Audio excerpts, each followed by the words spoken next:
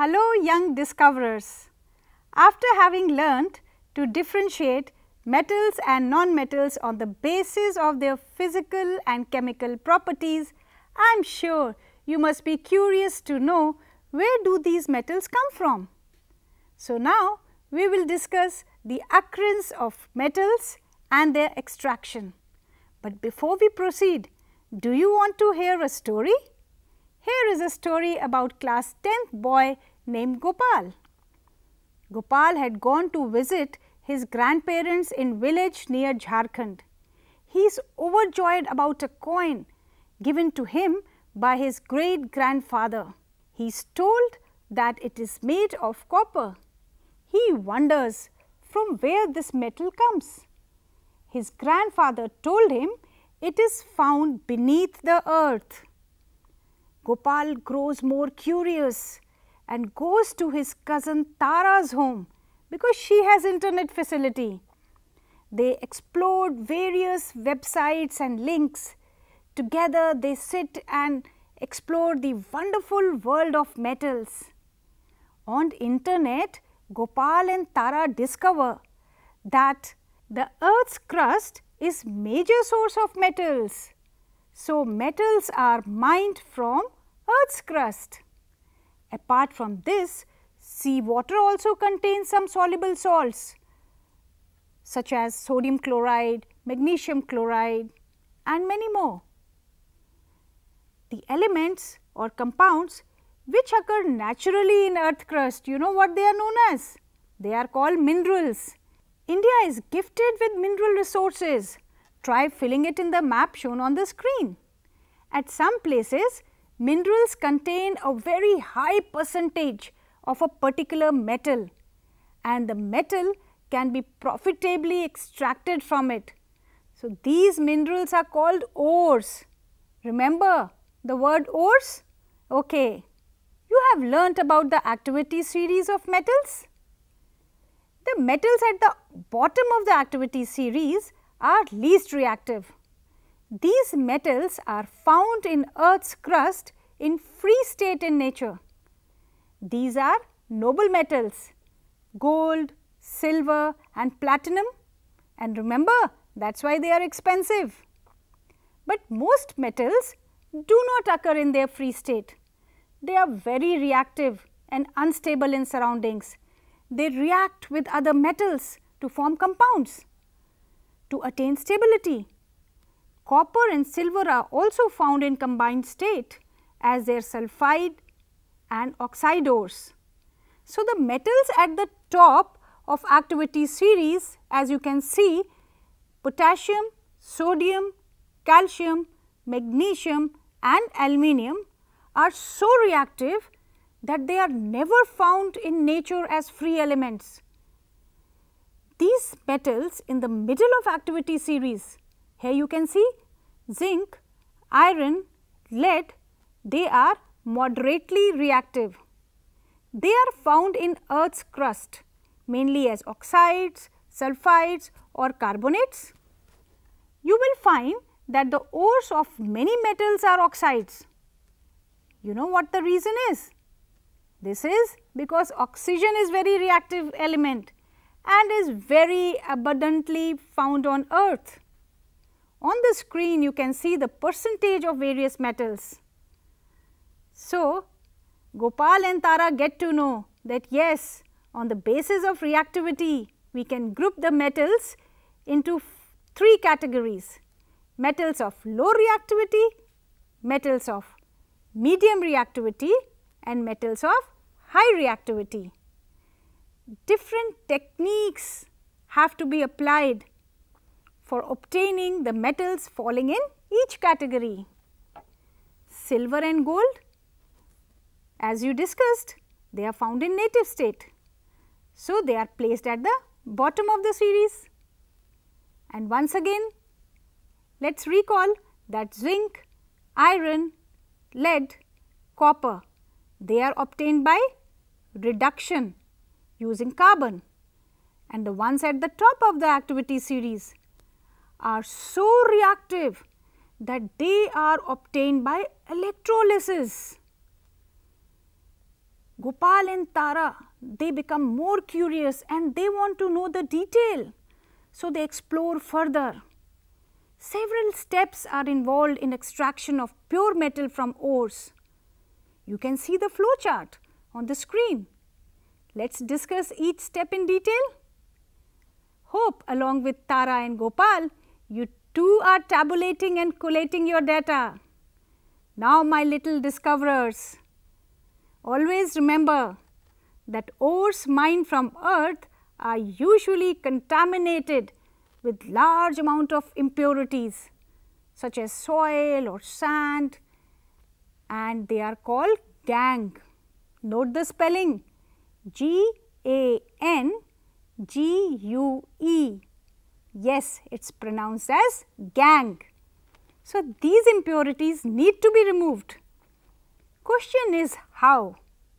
Based on the differences between the physical or chemical properties of the gangue and the ore, we use different separation techniques.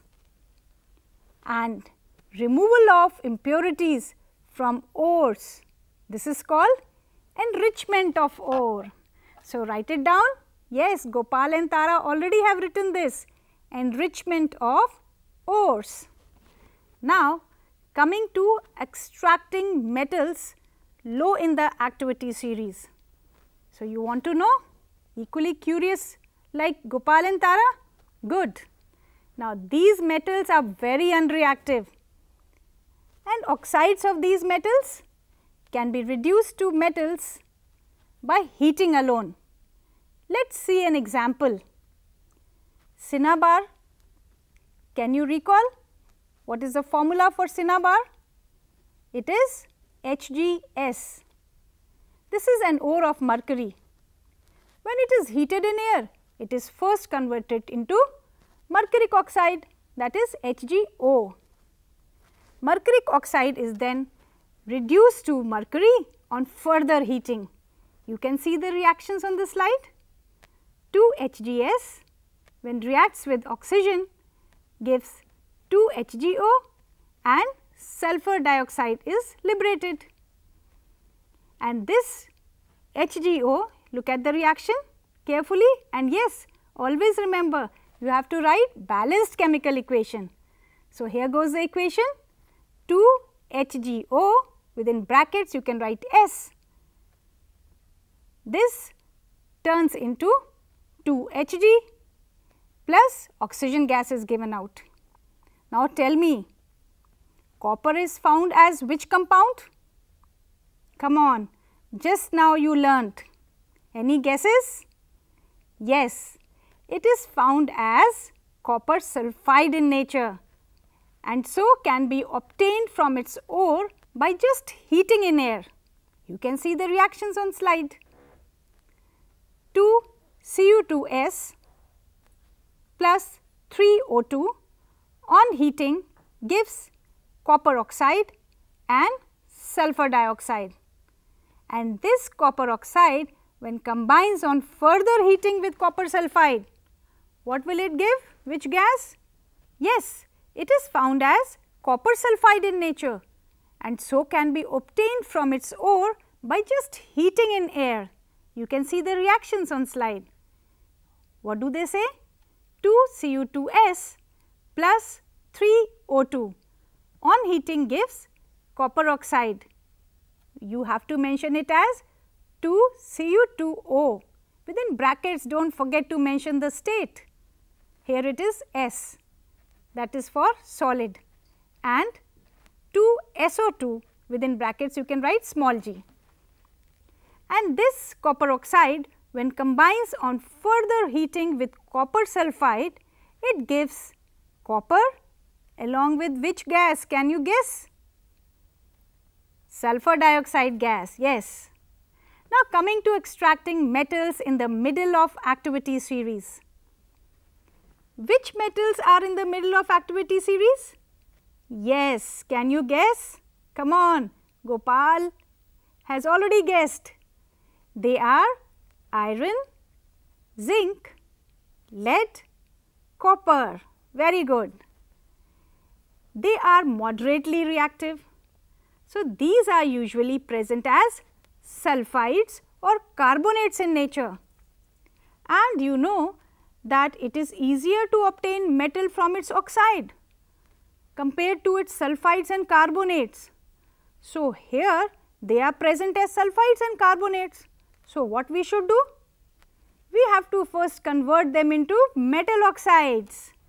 On the slide you can see the flow chart. Yes, the sulfide ores are converted into oxides by heating strongly in presence of excess air, and this process is called roasting. Please go back to the definition. What it says? Strongly in presence of air. You have to remember this. That is why it is called roasting. You have the reaction on the slide. Here you can see that zinc sulfide gets converted to zinc oxide on heating with air. And also note, young learners, that sulfur dioxide gas is also evolved.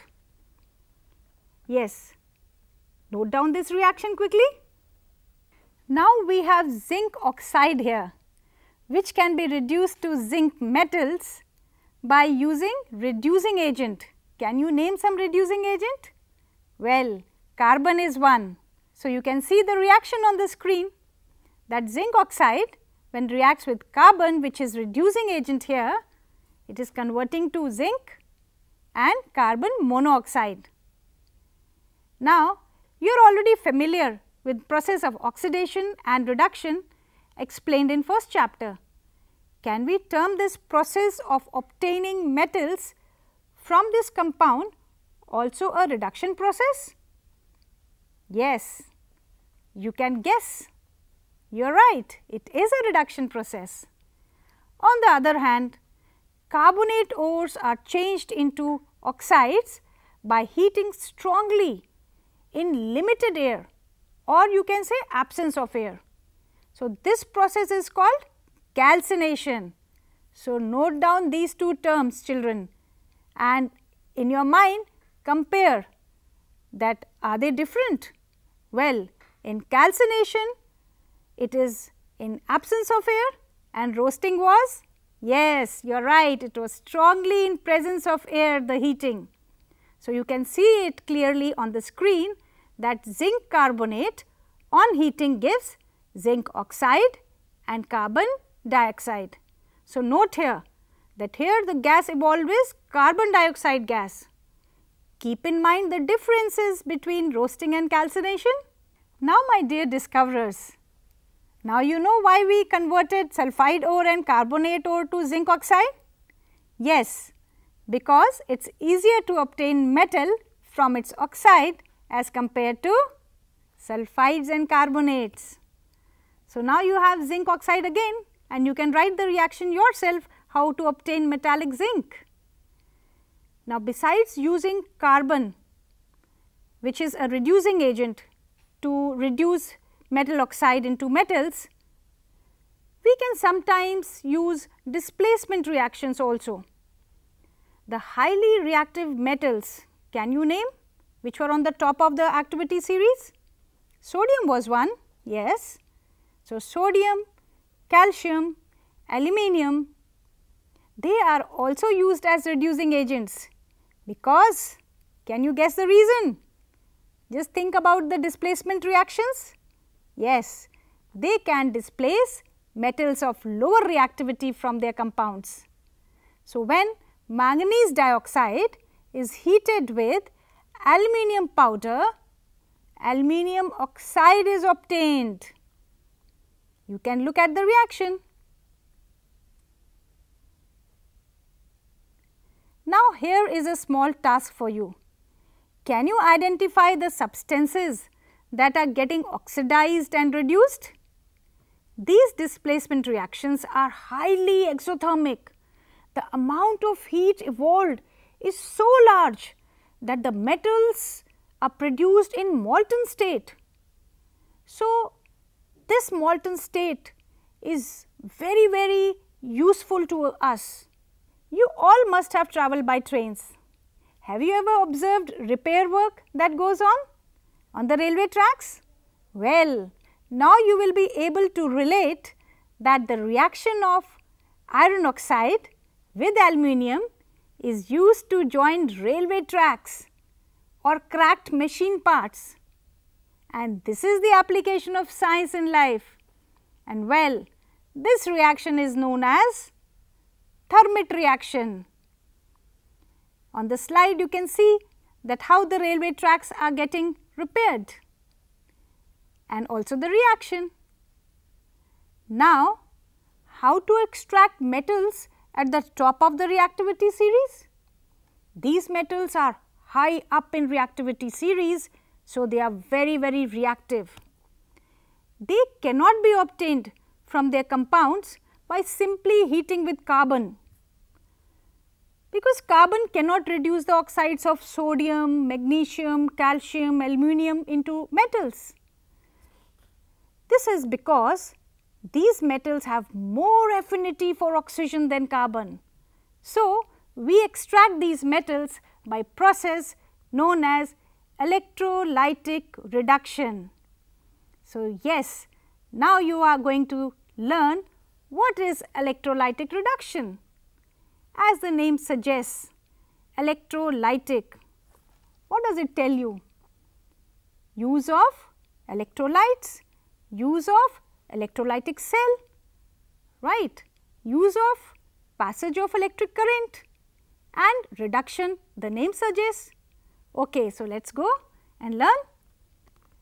The metals here, as you can see, are deposited at cathode, the negatively charged electrode, whereas chlorine is liberated at the anode.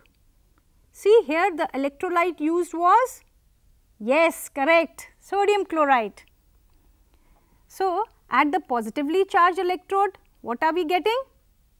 Chlorine. You can see in the reactions which are mentioned on the screen. Similarly, aluminium can also be obtained by electrolytic reduction. So, we can use aluminium oxide as electrolyte over there. Now, we have extracted our metals, but they must have collected some impurity during the process. So, now it is time for refining of metals. So, to obtain our metals, that is in pure state, the most common method for refining is electrolytic refining. Many metals, yes, you can again refer to your reactivity series such as copper, zinc, tin, nickel, silver and gold. They are refined electrolytically. Now, look at the screen and observe carefully. Remember, Gopal and Tara are also on the journey of learning with you.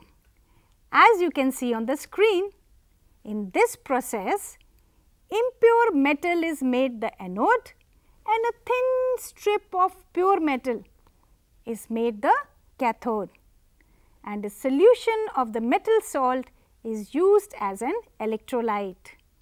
Yes, here we have used copper sulphate as electrolyte, and on passing the current through the electrolyte, the pure metal, in this case the pure copper, the electrolyte used here is acidified copper sulphate, and on passing the current through this electrolyte, the pure metal of copper from the anode dissolves into the electrolyte, and an equivalent amount of pure metal from the electrolyte is deposited on the cathode.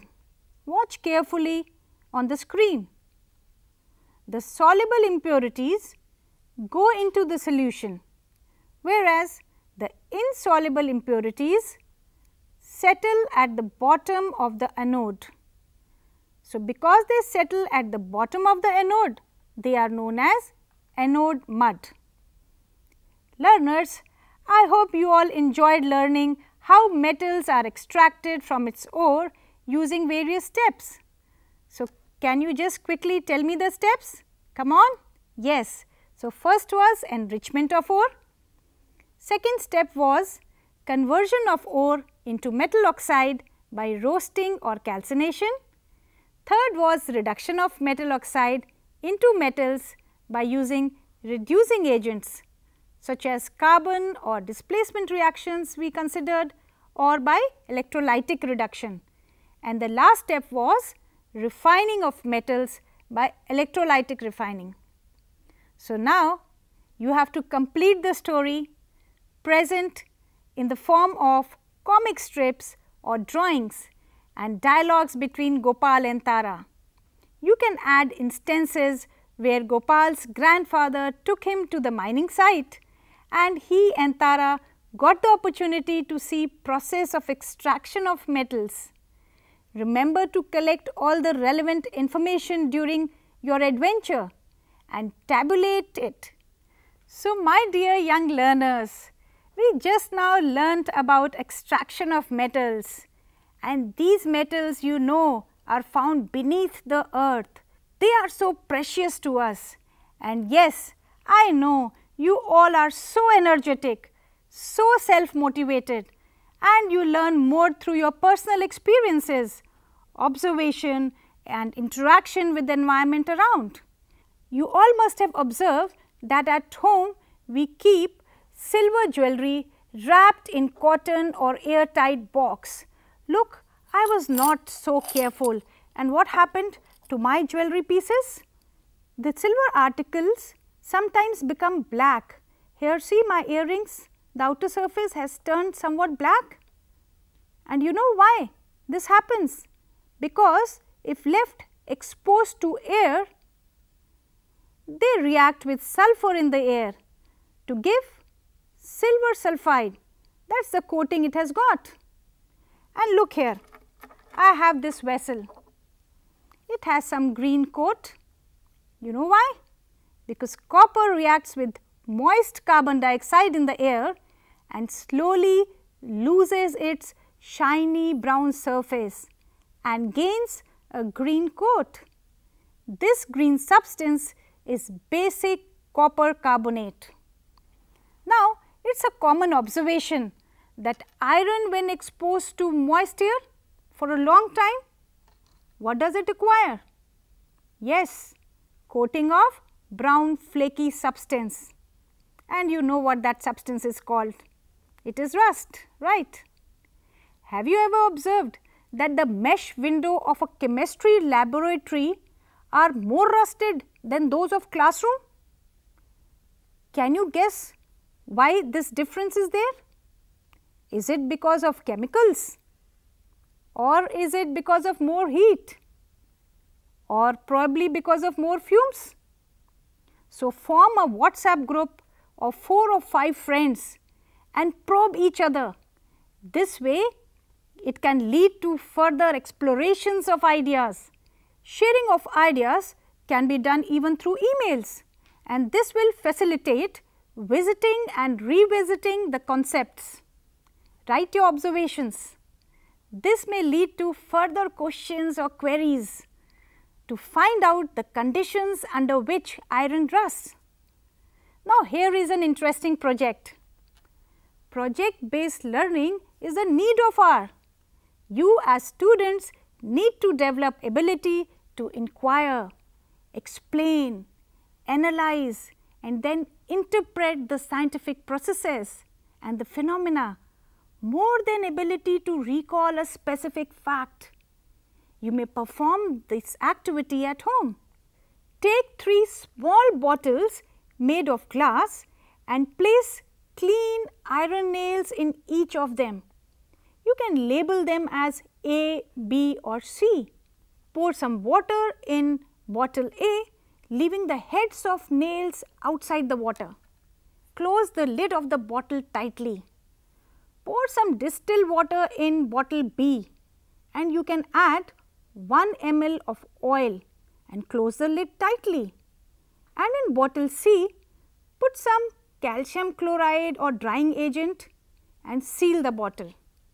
You may even try dipping your nails in milk, soapy water, oil, turmeric water, paint, or you can probably dip it in lemon or cold water, or simply keep your nails in sunlight. So, different situations you can do this activity. Record your observations the next day and also after 2-3 days. Do you find that the nails have got rusted in all the cases? If not, then in which case does the nail get rusted? Find out the reasons. My dear young discoverers, these metals are very important for country's economy. Therefore, we need to learn different ways of prevention of corrosion. Can you suggest me some ways? Yes, rusting of iron can be prevented by painting.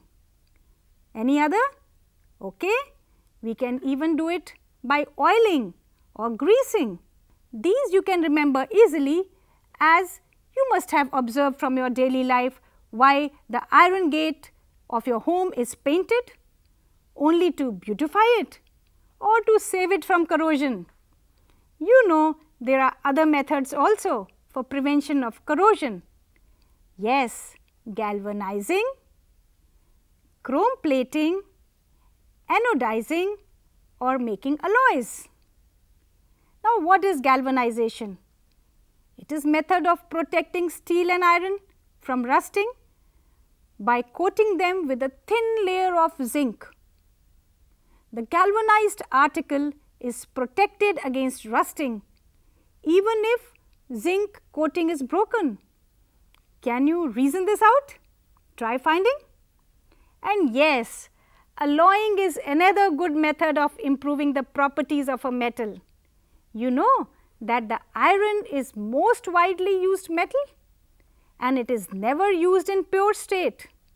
Do you know why? Because pure iron is very soft and it stretches easily when hot. And when it is mixed with small amount of carbon, it becomes hard and strong.